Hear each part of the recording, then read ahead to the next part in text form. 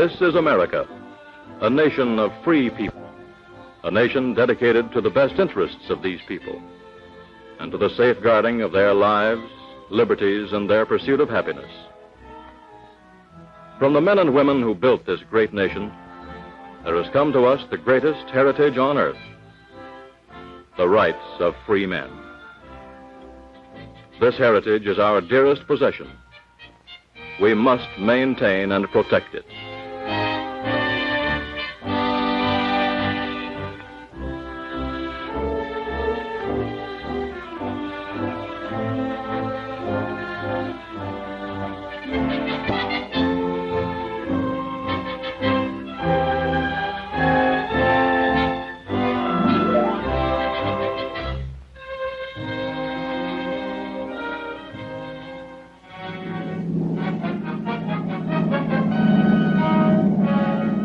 Today, our country, our way of life, is endangered. The totalitarian monsters who have crushed free nations in other parts of the world and enslaved their peoples now seek to destroy us in their mad scheme for world conquest.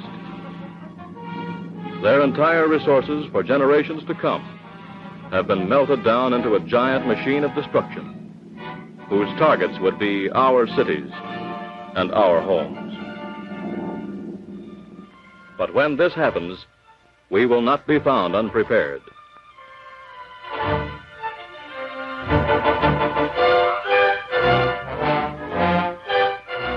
Post 8 reporting. Enemy aircraft detected.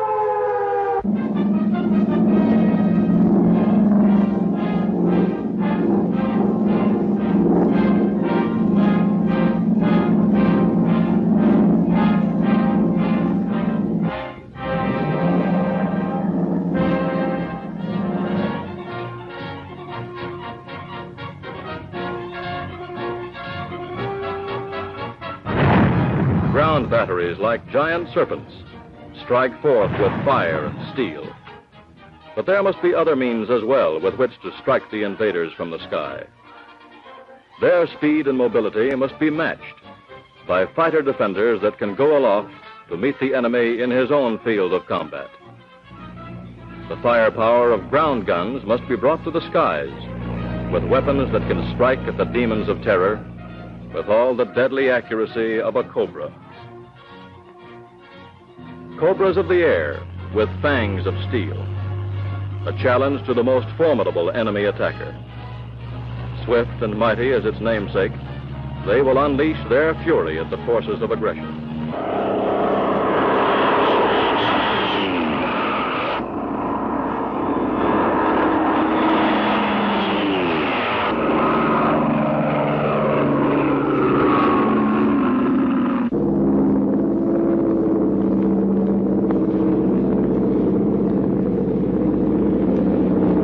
As each day the threat of enemy invasion becomes greater, our fighting forces continue to be marshaled in increasing numbers.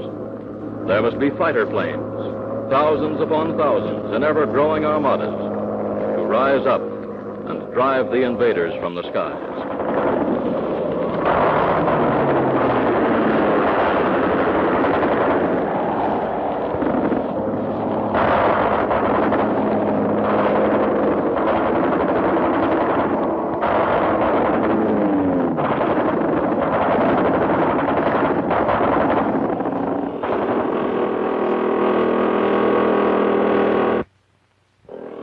Elsewhere, guns of another sort are busily engaged.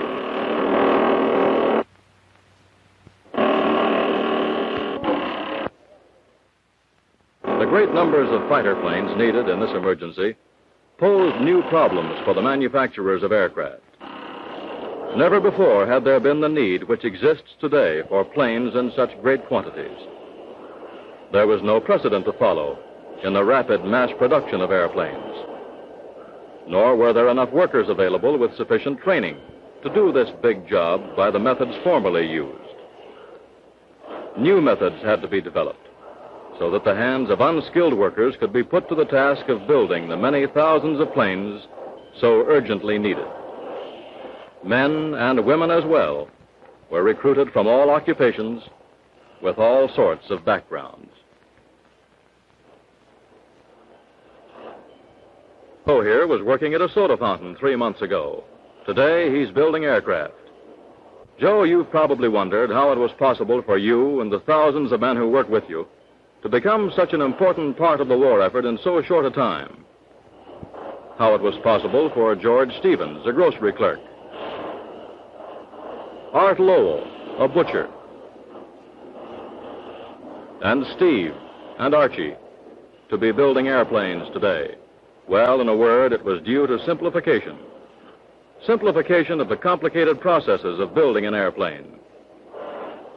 Bell aircraft engineers worked out a system in which the big job of construction was broken down into many smaller, less complicated jobs, so that you and your fellow workers who hadn't time for extensive training could do the work. All these jobs were planned with very precise coordination, so that the final result would be great numbers of perfect planes, all exactly alike. This system of coordination is known as lofting. In the lofting department, the plane is laid out on the floor in full size. Numbers like 213.5 mark different stations of the plane. These stations are points of reference from which measurements can be made. From this layout, dimensions are taken off to make what is called the body plan. It's something like a topographical map, the kind that shows hills and valleys. The lines of this drawing are cut directly into the wood so that it is easier to make tracings. Everything to be known as to the size and shape of every part of the plane can be found on this drawing. From the tracing of the body plan, the engineer takes his measurements so that he can draw in detail each part of the plane. Here he is laying out rivet holes. From his drawing, a template is laid out on black metal. The exact shape of the part is drawn and the rivet holes are located and then drilled in exactly the right places.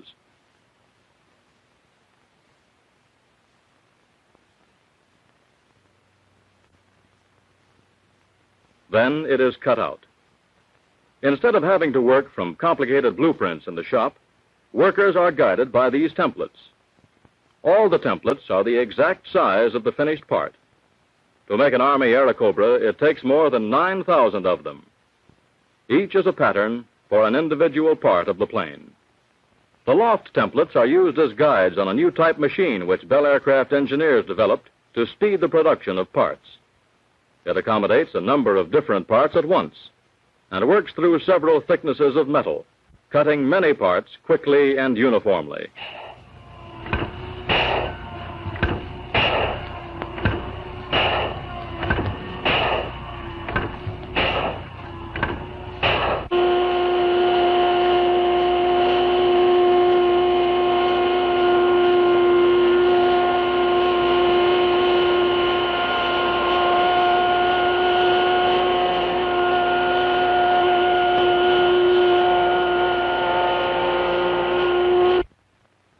Many of the parts have to be formed with flanges and shaped for added strength. Here, too, the skillful planning of the lofting department has been put to work. They control the making of the forms used in the drop hammers and presses.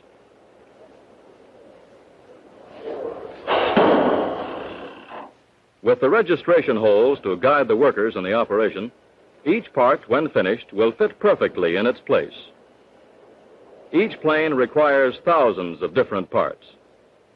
Multiplied by the number of planes that must be built, it means that the drop hammers and the hydraulic presses and the men who operate them must keep turning out the parts in great quantities with all possible speed.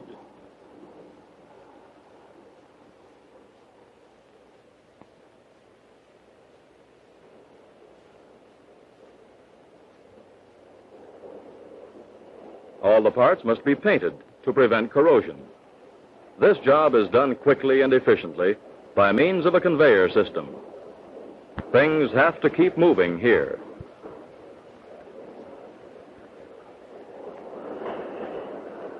When the parts are dried and sorted, they are distributed to the assembly points throughout the plant in a constantly moving supply line.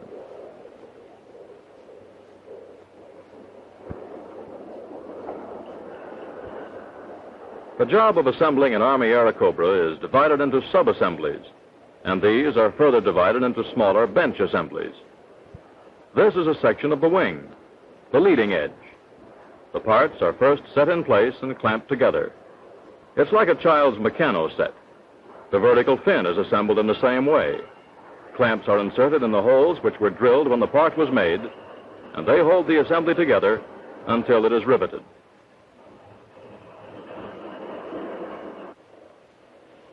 The entire plane is assembled in this manner, simply, quickly, first clamped and then riveted.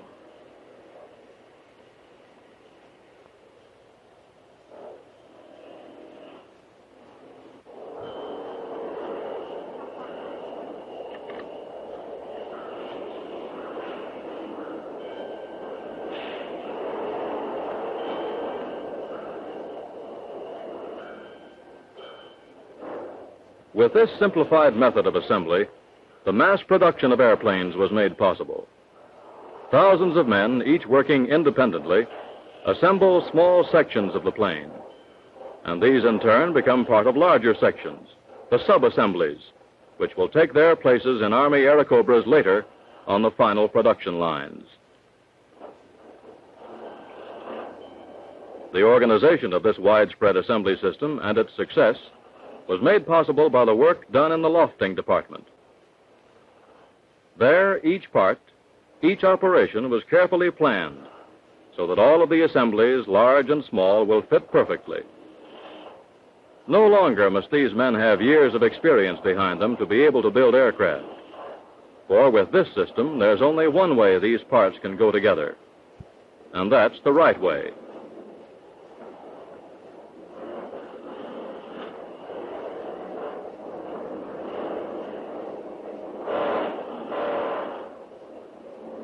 And so you see, Joe, you and your fellow workers are now able to do important work in the winning of this war.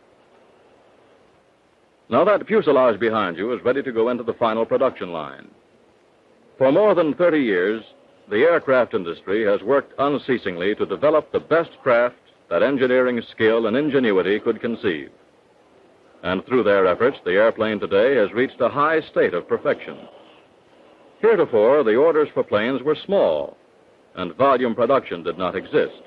But with the emergency, the industry changed overnight from handmade methods to machines and assembly lines. In 1 year, quantity production never dreamed possible was attained. With other industries converting their facilities to the production of combat planes, it is to the experienced pioneers of the aircraft industry that they have turned for guidance so that they may reproduce parts, sub-assemblies, and even completed models. On a constantly advancing chain, the fuselage moves from station to station to be fitted with the many devices and sub-assemblies. At station number 1, many small parts are installed in the plane. Among these are the oil coolers which connect with the ducts in the wings so that a constant flow of air will cool the engine oil. Further on, the control stick. Here is the real nerve center of the fighting plane, for in addition to operating the control surfaces, it carries the trigger for the automatic firing of all machine guns and the cannon.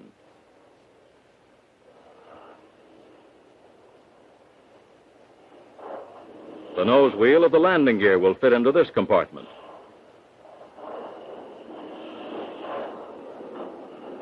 Hundreds of feet of tubing carrying gasoline, oil, and hydraulic fluids wind through the fuselage of the Army Airacobra.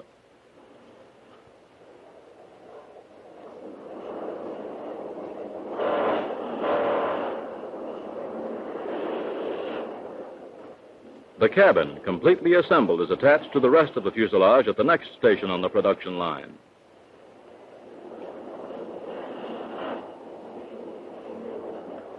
it is lowered into place and bolted securely. Because of the complete lofting, it fits accurately and the skin has only to be clamped into place for riveting. Inside the cabin, the installation of delicate instruments and other devices necessary to the control of the plane is completed. To protect the pilot from enemy gunfire, bulletproof armor glass is installed.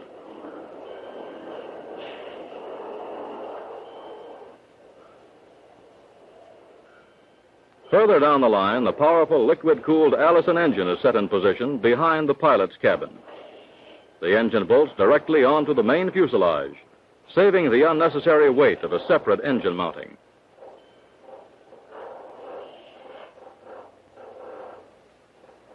With an extension drive shaft connecting to the engine, the power is transmitted by means of a gearbox to the propeller. For quick engine change or service, it is only necessary to unbolt the drive shaft and the engine can be hoisted straight out. The propeller need not be removed, as is the case in other airplanes. Like the cabin, the rear fuselage, completely assembled with fins, stabilizer, and control surfaces, joins the production line to be bolted in place.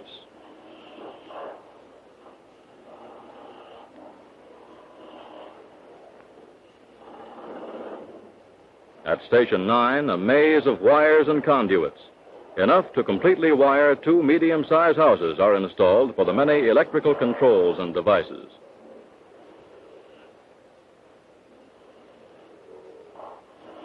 The instruments for radio communication are contained here in compact units. These are the nose wheel assemblies.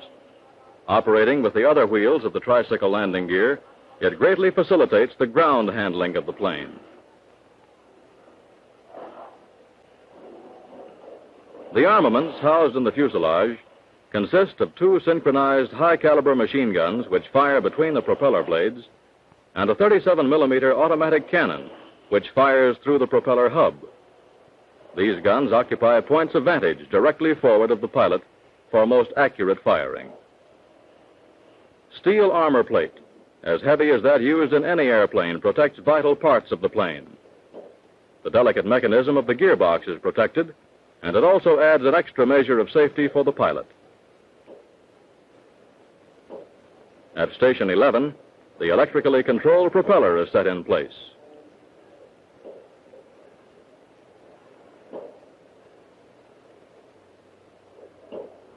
The last operation on the assembly line is the installation of the 37mm cannon barrel, a weapon which brings increased firepower to these sky fighters. And so the fuselage is completed, and back on the production line, others move steadily forward. Each step brings them closer to their destination, the ranks of our country's air forces. Now the fighter is ready for its wings. Complete with fuel tanks, control surfaces, landing gear, and additional machine guns, they slide into place and are secured.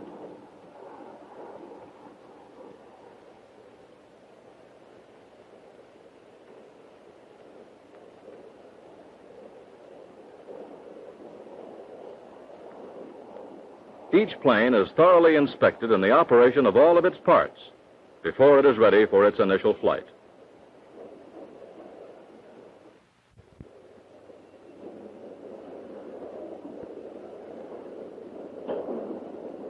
Another Army Airacobra is finished, and the work goes on. Day and night, 7 days a week, the management and workers of the Bell Aircraft Corporation will continue to put forth their entire resources and energies in the cause of justice and democracy. Each day, each night, so long as the need shall exist, these fighter defenders will continue to come forth in ever-increasing numbers to join the mighty sky armadas of this nation, the British Empire, and all other nations allied in this war against aggression.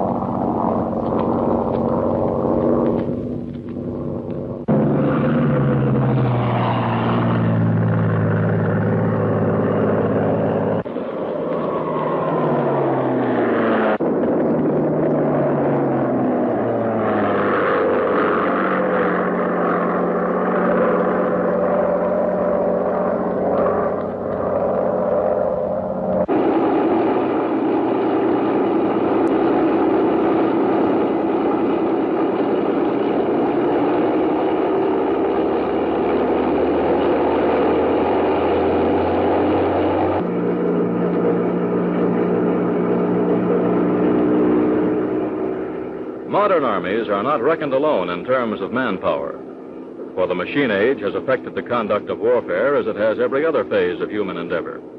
Armies today are composed of highly trained specialists, skilled in the use of the machines with which wars are now fought. Courage and the will to fight are now, as they have always been, the very foundations of victory. But today, superiority of weapons is an even greater determining factor. The Army Air Forces and the designers of the Airacobra set out to achieve supremacy in airplane design. And in this plane, they did something that had never been done before in production. They put the powerful engine behind the pilot. This has a number of advantages. With the engine almost in the center of gravity, the maneuverability is greatly improved, and it also makes possible a greater degree of fuselage streamlining. But the greatest advantage is the powerful cannon installed directly in front of the pilot.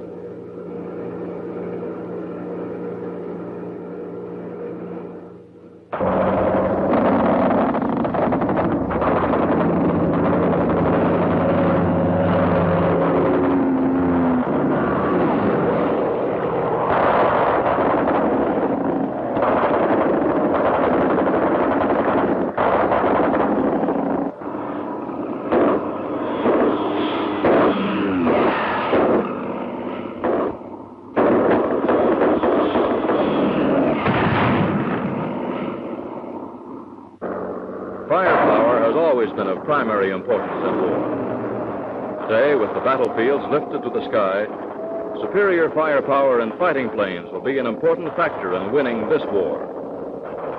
The Army Airacobra is the only single-engine plane now in production in this country which mounts a 37-millimeter explosive shell-firing cannon. With the engine behind him, the pilot is directly over the leading edge of the wing, where he has excellent vision in all directions. To be able to see the enemy at all times is his best protection. With the tremendous demands upon the stamina of the brave young men in fighter defense, every effort was made to lighten his task. Since the boundless heavens are his battlegrounds, his landing field might be almost anywhere. A tricycle landing gear enables him to land easily on rough ground in any kind of weather.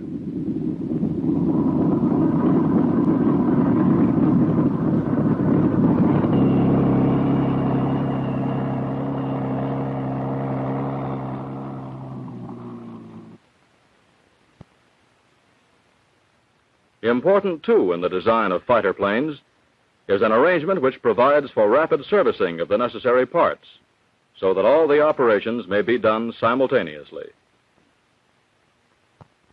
The sections requiring frequent servicing have removable cowlings. All parts of the engine are easily reached, and the engine itself can be quickly removed. The gasoline tanks can be rapidly refilled, and all the guns easily reloaded and adjusted.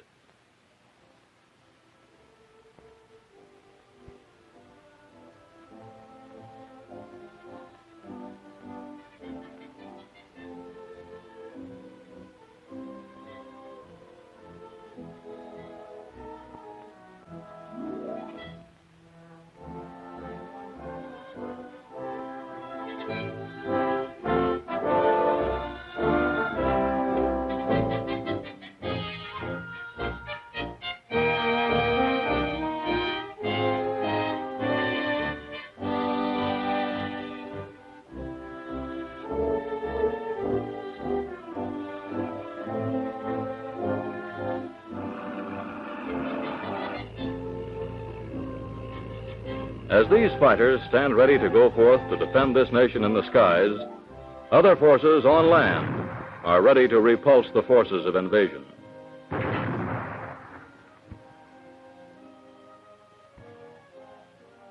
While behind the lines, in the factories, other armies of fighters are doing their important part. These men are needed to produce in ever-increasing numbers the vital combat planes.